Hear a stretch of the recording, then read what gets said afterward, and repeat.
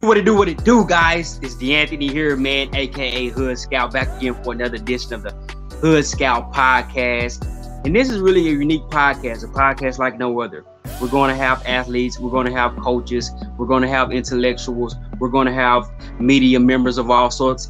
And don't forget, guys, to like this podcast, share this podcast, and help grow this podcast. This is not just my podcast. This is also your podcast. And the only reason it's going to grow is because you guys are going to be invested in it, guys. Sit back, get your beverage of choice ready, get your popcorn ready, get your dinner ready, get your steak ready, get your vegan meal ready. Tune in, guys. Hood Scout. Peace. Hey, what it do, guys? Hood Scout back again for another edition of the Hood Scout podcast intro. Man, this one was really special to me, really important to me. Coach Marion from the University of Texas, formerly at Pitt, one of Lindenkoff there, one of the receivers. I mean, a great receivers coach, a guy that's going to be an offense coordinator and eventually a head coach very soon. He was a coordinator before, if I believe, at Howard.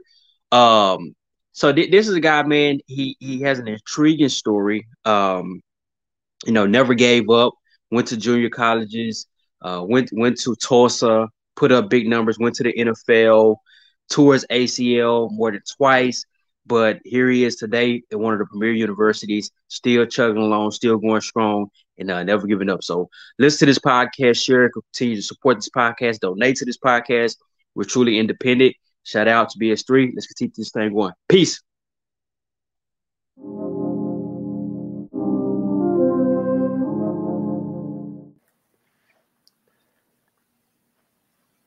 Come on, computer. Hey, welcome back, guys. Welcome to the Hood Scout podcast, man. I got an extraordinary guest. I'm very excited about this one. Hey, wide receiver gurus, get your notebook out. It's gonna be good. Coach, tell the people who you are and where you're from. Hey, man, I appreciate you having me on. Brennan Marion, I'm from Pittsburgh, Pennsylvania, coach at the University of Texas. Hookem. I know we don't got a lot of time, but we got a little time, Coach, so let's dive into it. I mean, I know you came from the bottom. Talk about your introduction to ball and really what it was like growing up for you. Well, my first memory is really just, football is big where I'm from, kind of like Texas. You guys got the Cowboys, we got the Steelers. And in my grandfather's backyard, my uncle and my brother, they're 7, 8 years older than me. And when I was little, like 4 and 5, they'd get me in the backyard and they would just beat me up, bully me, just throw me around. Yeah. And I used to go in the house and tell them, like, man, they trying to hurt me. Yeah. But then I go right back out there and be making plays. And so I always tell people this story, my mom, we grew up Section 8, struggling, single mom, and my brother was begging her to let me play. He's like, Brennan can play with the older kids. He's killing the older kids. Like, you need to let him play. Mm-hmm. And at the time, she was like, I can't afford that. I can't afford to put him out there. You know what I'm saying? And think about it, in today's time, $25 is like $1. You know what I'm saying? Yeah. But she was like, our life's going to be cut out if I give this $25. You better be good, boy. Like, and so she said no the first day. She came back the next day and threw the $25 at my brother and said, all right, go sign him up. He better be good. Yeah. And the first game, I had 5 touchdowns. So she was like, I guess I got me a football player. Coach, how did those early struggles in life, did that create a hunger in football? Like, I got to make a way out, or was football more so just something you did to have a little fun? I had a friend, John, that I was real close with, that I grew up with. He put on Facebook one day, like, I always knew Brennan would make it in football. For me, people say football like money and all that type. I never even thought about it like that. I never thought like football was going to be like this way. I just truly loved the game. Like, I remember I used to line up my shoes, Army men, whatever, create football games. I used to knock on people's door. I used to get in trouble by people's parents when we lived in the projects, knocking on people's door to get them to come out and play football with me outside. I always had a football with me. You know what I'm saying? I always was just trying to play football, learn football, be a part of football. I used to write down every guy's name who got drafted. Like every little thing that I could do to learn football. My mom used to take me to the Steelers training camp because it was free. Wow. And I would sit there, and I remember sitting there with Ron Woodson, LaVon Kirkland, like these guys, and just sitting there all day and just like, if I could hear one thing from them, like, okay, yeah, I learned something today. So football for me was more just like, I was just obsessed with it, loved it. And then as as you start to realize like, oh, as I got older and I realized like, oh, I'm pretty good at this, like I could maybe do something with it. You know what I mean? Yeah. Walk me, and then you get to high school. Walk me through that high school experience, and what was your mindset as a high school student? And I'll take it a step further. Any lessons learned looking back now where you are versus, I wish I would have known this as a high school student? Well, really, my elementary school years were pretty good. My mom built a solid foundation. We were pretty stable. Okay. Then some things changed in our life. A lot of things changed. And really in high school and middle school, I was just trying to survive. I mean, like dodging bullet, like really trying to survive, make it, paying the rent for my mom, like really just trying to survive. So football was really on the back burner as far as like, I wasn't a highly recruited player or going to camps. I went to one camp. I went to a different high school and middle school every year, some years twice, so really in high school and middle school, I was just trying to survive, like we was just trying to make it, you know what I'm saying? Like I was working like 3 jobs when I was 10 years old, you know what I'm saying? I was selling flowers at nightclubs. I was washing cars. Like I was hustling, like I was trying to make it, you know what I'm saying? Like I was a street kid trying to make, like me and my mom were trying to survive. So really the football thing didn't come around again until I got with some friends. You know what I'm saying? I had some friends who had some stability. They had their dads in their life and they were training. And I remember just being like, man, I love the game. You know what I'm saying? Like I always loved the game, but it was like, I was up all night selling flowers in nightclubs with my mom to pay rent. You know what I'm saying? So I really didn't have that structure. You know what I'm saying? I wasn't going to school. Like we went to court for truth. Like I wasn't going to school every day. You know what I'm saying? Like I wanted to, but I had other things that I had to do. So once I got back to a structured, setup, something happened to my mom. My junior year, I had to put her in a woman's shelter. She was going through a lot. I had to put her in a woman's shelter. I was living on my own, and I started thinking about like one of my friends transferred high schools, and I was like, man, I should just transfer, get us out of here, get us out the hood.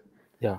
If I can transfer to this school, then I'll be able to play football and basketball. So my senior year was the first full year of football and basketball that I played, and I'm talking about like, coach, I'm talking about struggle to the point where I went to summer school, I went to a class before school started, and I went to night school just to graduate high school. Let me stop because I got it, because I feel that on a deeper level. What did that produce in you? I mean, because everybody don't deal with that, but some of them do. Kids from the hood, and this, that, and the other. What did that produce in you? Those, be honest, tough times, grinding like you were. Was it something you gleaned from those experiences? Because those are hard experiences. Yeah, my senior year really just shined the light on that. I made all conference, and my team went to the playoffs in football and basketball, and I was really like shining. And it was like, man, just imagine if you actually just buckled down, had some structure. And that's why I chose to go to junior college. You know what I'm saying? I went to junior college. I remember Joe Moorhead was really the only coach that recruited me out of high school when he was at Akron. Now he's back at Akron, pretty crazy. Joe Moorhead was the one who recruited me because he had a family member that worked in my high school that I went to my senior year. And, I just didn't have the grade, like my grade requirements and all that stuff weren't good because when you transfer schools, my transcripts were terrible. Mm-hmm. And so I knew I was intelligent enough. I wasn't going to school, not because I wasn't smart or I didn't know the work. It was because I had to get money, you know what I'm saying? And so the same thing with football. I knew if I buckled down and really, got in a weight regimen, got on a plan, did what I needed to do, that I would be all right. And so that kind of helped me from the hunger standpoint. I was always hungry, you know what I'm saying? I grew up around a lot of hustlers and stuff. I always wanted everything, you know what I'm saying? That was always in my mindset. But I think that the really what made sense for me when it clicked to me was I see these kids that got 2 parents. They've been with trainers. They've been training every day, and I'm better than them with just out there playing. Like I'm eating once a day. They eating 3 times. You know what I'm saying? And I'm out here, and I'm proving it. You know what I'm saying? And that's when I knew, like, all right, we got to get serious. We got to find a way to make this dream a reality. Do you think having grown up like that gives you an advantage in recruiting certain demographics? Yeah. I mean, the greatest thing for me is like I've lived in all different realms of life. Like what I used to think was a curse has really helped me in college coaching and coaching in general, because I can communicate with everybody. So I've lived in a trailer park. I lived in the projects. I've lived well off, wealthy. I've lived in the city. You know what I mean? I've lived in all those different areas. So I kind of can vibe with a lot of different people. You know what I'm saying? Whereas they can't really judge me by my cover, because when you open this book has been all the places that you ever went, you know. So the 6 degrees of separation, I'm really connected to a lot of people through my story and where God has taken me, you know, in different paths. So that really does give me an advantage, I feel like. Man, that's powerful, Coach. What was the name of the high school you went to your senior year? I graduated from Greensburg-Salem High School. Okay, and then walk me through that junior college experience. Junior college, it was definitely rough from the standpoint of California junior colleges at the time did not have dorms or any means of like giving you food, you know, that type of thing. So, you know, I went out there with like $300 in a dream, like thinking that would California, you ain't getting nothing on $300. You know what I mean? Gas is like $5.50 out there right now. So really didn't know what I was getting myself in for the first year. And, you know, the best thing that happened to me, you know, I always say, like, my grandma dying in high school catapulted me to graduate in high school and wanting to do something with my life. My uncle died when I was in junior college, my freshman year. Really, when I went home to go to his funeral, all the guys from the streets and stuff was like, man, I knew you'd be back here just like the rest, everybody else did. I knew you'd come back. And so when I got to California, I kind of put in my mindset, like, yo, I'm not going back to Pittsburgh until I'm a superstar. Yeah. Like, I'm not going back there until I'm like, yo, I made it. So I made it to the league. So when I went back to California, like, I went to a new junior college. I switched junior colleges because I got in trouble with the coach. Me and him just didn't see eye to eye at my first school. And then so I switched schools. And when I switched schools, I lived basically in the locker room. And I would stay at different people's house, and then I'd come back to the locker room. Or if there was nowhere to stay, I'd stay in the press box, the locker room, the hallways, outside, on the bus. Like, I would just find motels, just different places to stay. I had like 2 outfits that I rotated. And I was just like, yo, I'm gonna make it any means necessary. I'm gonna make it, you know. And there was no, like, that's when it became from like interested in making it to like, I'm committed to like seeing this thing all the way through. There's nothing that can stop me in my path. Where did you draw inspiration from, Coach? Was it just like, you know, you said your uncle died, your grandma? Where was that inspiration to keep going? Because let's be honest, Coach, that would have made a lot of guys quit and just say, I was depressed, I can't do it. Like, deep down, where did that inspiration come from? Well, I learned a lot from the people that I grew up around. I was blessed in my life where I saw successful people and I saw people that were struggling. You know what I'm saying? Like, you know, there's a lot of successful people in my family. I got judges, lawyers, doctors, dentists, you know, VPs. There's a lot of people, but then I also got the hustlers and people that struggled and, you know, did the wrong thing. You see what I'm saying? Mm-hmm. And it's always like, I've always in the back of my head you got these 2 choices. You could be this way or you could be that way. Like, how do you want to live? You know what I'm saying? And that's really what it is. It was just came down to the point of like, everybody got to sacrifice something to get where you want to go.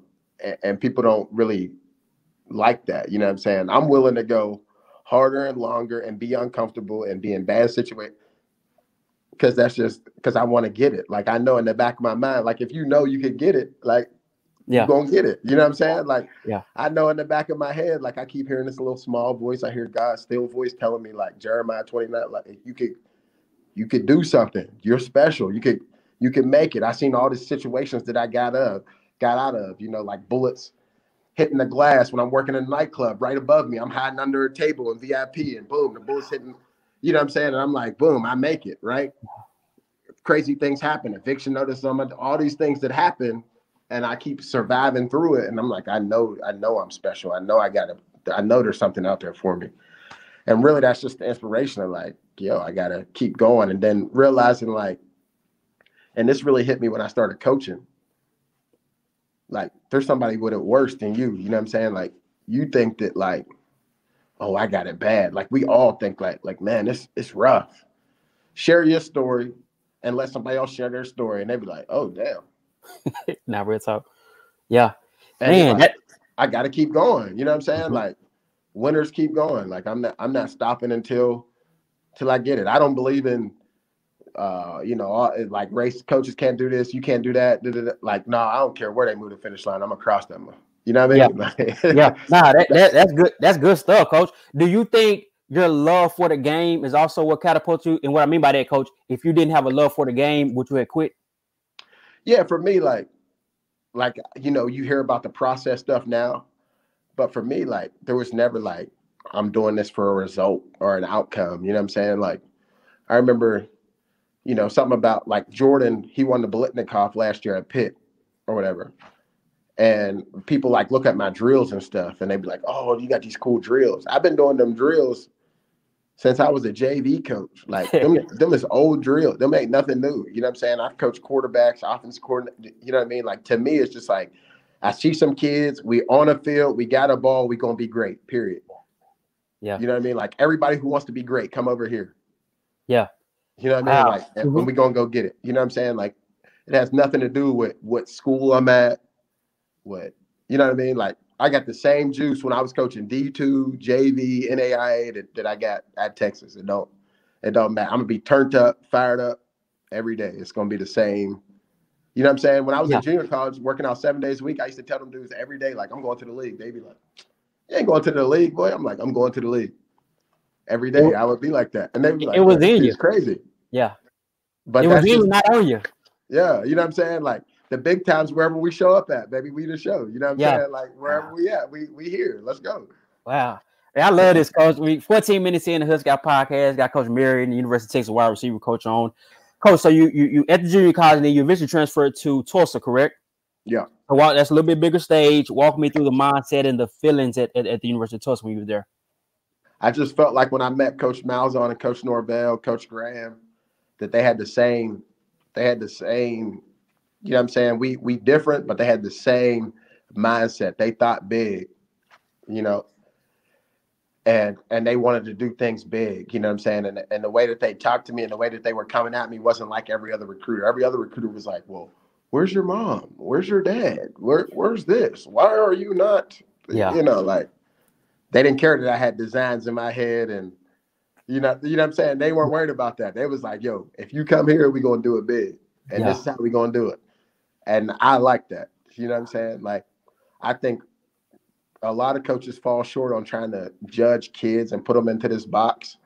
Whereas like we all have this matriculation process that we go through. Nobody's there yet. You know what I'm saying? Nobody's there yet. You know what I'm saying? And you just got to keep letting a guy get there. That's your job as a coach. You're a guide. You're not a god over a kid. You know what I'm saying? You guide them. And I just felt like the way that they were guiding me is where I want to go. They were thinking big. They had just came from Coach Malzahn and came from being a high school coach. Mike Norvell just had got done playing. He was at Central Arkansas and he came up there as a GA. Coach Graham was a high school head coach that had started to blow up. And I just like that mentality of like, yo, we're going to do it big. Yeah. Man, that's amazing. So at Tulsa, I mean, you had a really, really, really great seasons or whatever. After that, what was that next step for you after when you got through from college? Yeah, that transition was tough. I mean, my junior year, I could have left for the draft. Yep. I didn't. That was the first place where I felt like, when teams say like, yo, this is family, I really felt like them dudes was family. Like I was willing to die for all them dudes. You know what I'm saying? And I was really close. So I didn't leave as a junior. I come back as a senior. I tear my ACL the last play of the game, conference championship game. I'm projected first, second, third round pick. Wow. You see what I'm saying? Yeah. And so that was tough to go from like 40, 50 agents calling you a day, like you the man, you the man on billboards, thinking I'm about to be like, I'm here. I made it. You know what I'm saying? To tearing my ACL, getting picked up by the Dolphins as a free agent, getting in the starting lineup with the Dolphins, tearing my ACL again before the season starts. That first year was really rough. I went back to all the things I said that I wouldn't be. You know what I'm saying? I went back to my comfort zone. I'm a Section 8 kid. I'm gonna be with my Section 8 people. We got it right. Like that wasn't what I did all that stuff for. You see what I'm saying? And I had a cousin who told me like, yo, you got a degree, dog. You special. You different than us. Like, and I was like, yeah, you're right. And so one of my friends was like, man, you need to get into coaching, man. Da, da, da. You know, I was training, working out for the league again.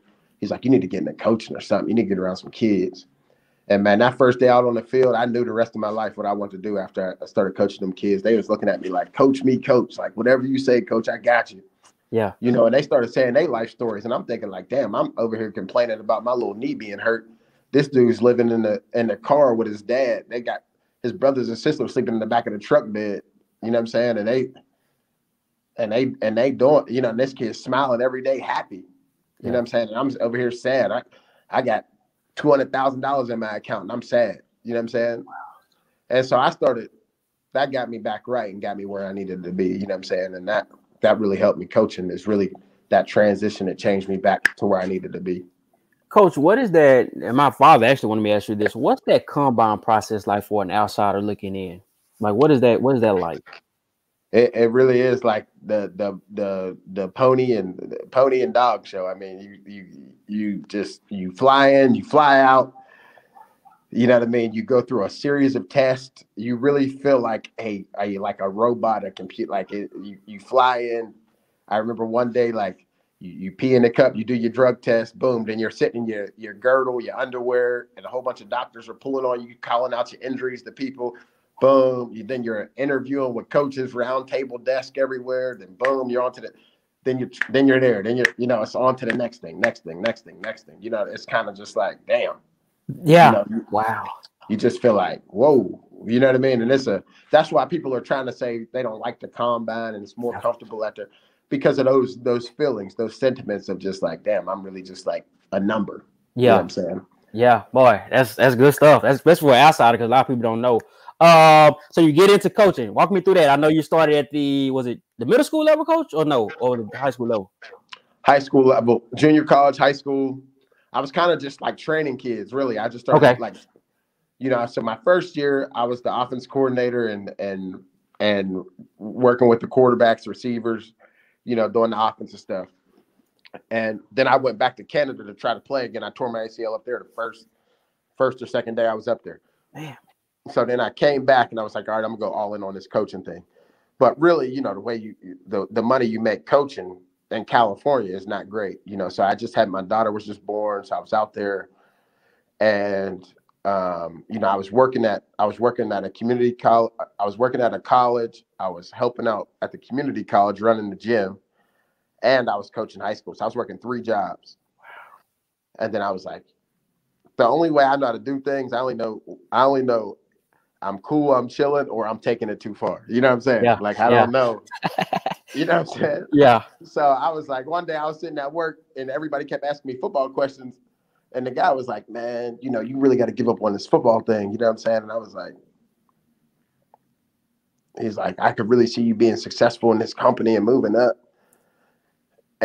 And people that know me, like, I'm not no 9 to 5. I can't even sit still in here. You know, like, I'm like waiting spring ball starting. Like, I can't sit still. Yeah. And so, you know, I just walked out.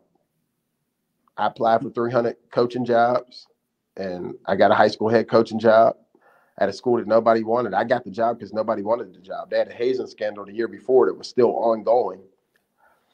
And they were probably going to cancel the football program. They had 7 guys when I had my first football meeting. I was 25. Wow. And we went from – they were like 1-9 the year before, really bad. You know, 7 players in the first meeting to having like 45 guys and going to the playoffs the first year, having a field in the varsity and JV team. Mm-hmm. And so throughout this process, you know, people say things like when black coaches rise, you know, you're like a self-promoter and all these different things. But the way that I've been promoted has always been through the kids or other coaches seeing me coach. Right. So when I was coaching JV, all the kids would tell me, like, Coach, why are you even here? Like, you should be coaching college. You should be coaching here. Da, da, da. So that gave me it sparked the idea to start applying for high school head coaching jobs. Let me ask you this, Coach. What did those kids see in you? Was it just your IQ, your knowledge of the game? What did they, even the kids, because the kids can't see a lot of stuff. What did they see in you that made them say, Coach, you should be at college? I think when people look at you, when you walk into a room, you should that room should get excited. It's like kind of like when you pick up your kids from school and they scream, "Daddy!" Like they should be excited when you come in the room. So that's kind of the first thing I think. When I walk into a room, people get excited. You know what I'm saying? And then you should be able to inspire people. They should look at you and be like, "Yo, that's a person of character. That's a person that, you know, walks a certain way. You know, they've been through something. You know what I mean? They can look at them and go like, yeah, that person inspires me." Then the next thing is they got to see that you love the game. You know, like I love the game and everything that comes with it. I mean, every little thing you could think of that people don't like, I like it. I like all it. I want all, you know what I mean? I want everything and then some that come with it. You know what I mean? Huh. And then they see that I really care about each kid. Every kid that shows up, as long as you show up, you know what I'm saying? But the thing I love that I learned from like Mike Tomlin, he said that, you know, like everybody talks about how you get their average player to play good, you know, and that's important. Mm-hmm. But most coaches forget that you got to get your best guy to be his best all the time. You know, like your elite player to play elite every week. You know, and I think that's what's helped me bump up. You know what I'm saying? My goodness, Coach, I love this. We're coming up on 25 minutes. Got just a few more questions, Coach. Man, I love this stuff, Coach. Let's transition to college ball. So, what was your introduction into college ball as a coach? Okay, so this is my last one because I got to go to this. Okay.